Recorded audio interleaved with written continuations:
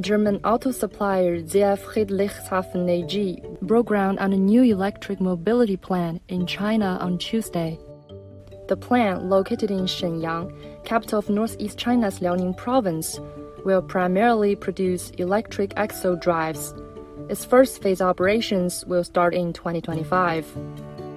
The company said it is working on expanding its presence in China as the country has moved to the fore when it comes to future trends like electromobility.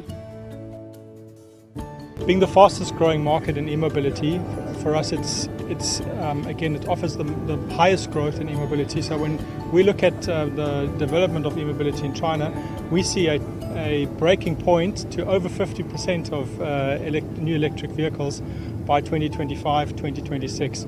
And that's unheard of in the rest of the world, so that is the development that we are following.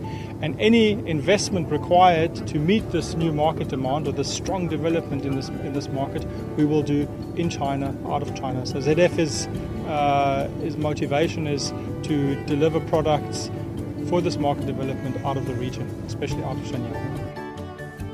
In 2022, the German auto supplier launched new production plants and development projects in 6 locations in China, including Jinan, Rizhao, Shanghai, Hangzhou, Zhangjiagang, and Guangzhou.